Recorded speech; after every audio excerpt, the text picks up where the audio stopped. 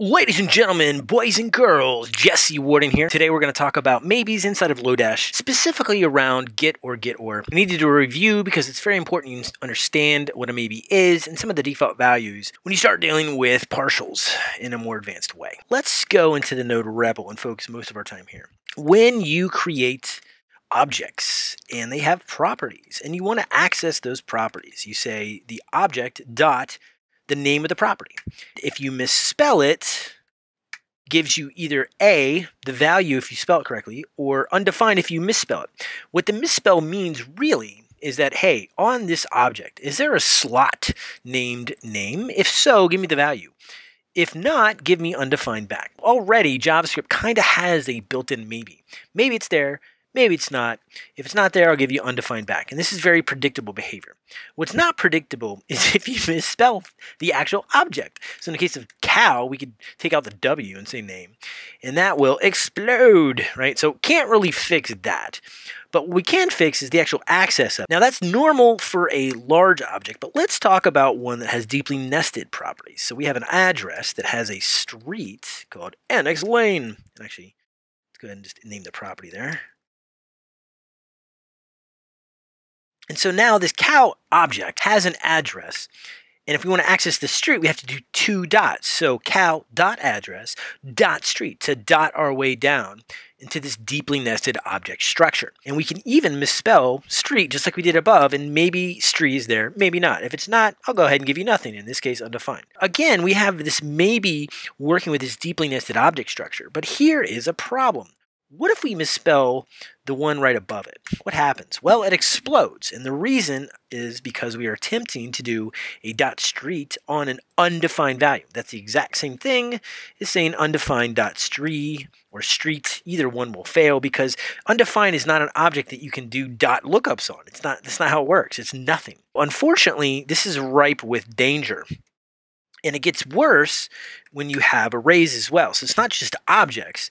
It's arrays that have objects in them. So for example, Annex Lane is my first house, and my second is my vacation home in the Cayman Islands. Lols, I wish. Love the French, love the weather, love the temperature, love the hotel. Starwood for life, baby.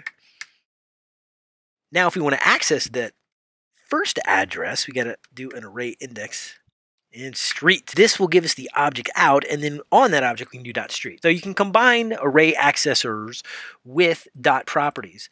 And if we access things that aren't there, right, so street, not so big of a deal. And if we access an item in the array that's not there, also not big of a deal.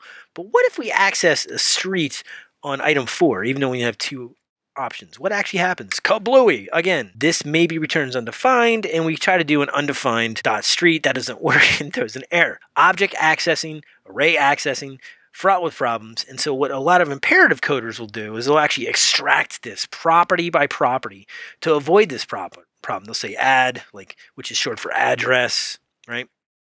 They'll say cow.addresses, and then they'll say, okay, add.street. Okay, so far so good. And then it'll say add.for, add is undefined. Okay, so there's no point in doing add street, right? And they have this very imperative code that checks for properties existence, and it's just ridiculous. The way you can avoid all of this is using get inside of Lodash. We'll import get and show you he's basically just a maybe. And we can say cow.addresses, and you'll notice that cow do the same thing for get. So on get the address property of cow. So far, so good.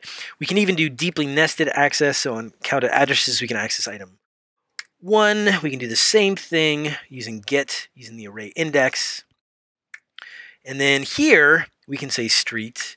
And for the get, you can do the same thing as well. You can define, hey, on the first property, define street. So again, it's all in a string, but same scenario. But this will blow up once we hit a undefined somewhere in there.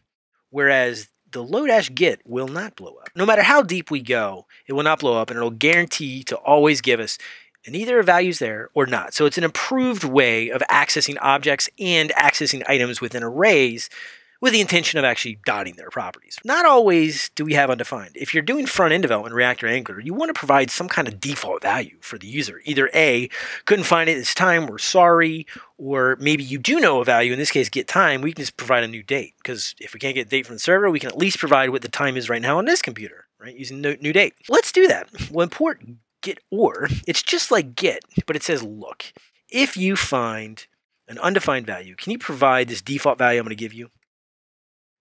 And so with getOr, we can do the same thing we did here. Say unknown address.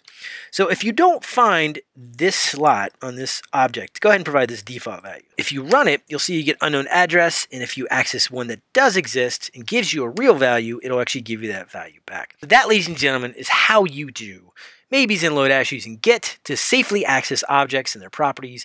Deeply nested, that's fine, as well as arrays, and mixing the two, accessing arrays and objects and nesting both of those. Using getOr, we can provide a default value when we know there's a reasonable default we can do for time and things like that. Or if we don't know, but we want to ensure on the front end, for example, in a user interface, that we have some kind of reason as to why we couldn't find it. Or if you're an API developer, these values can give you maybe a hint of what went wrong.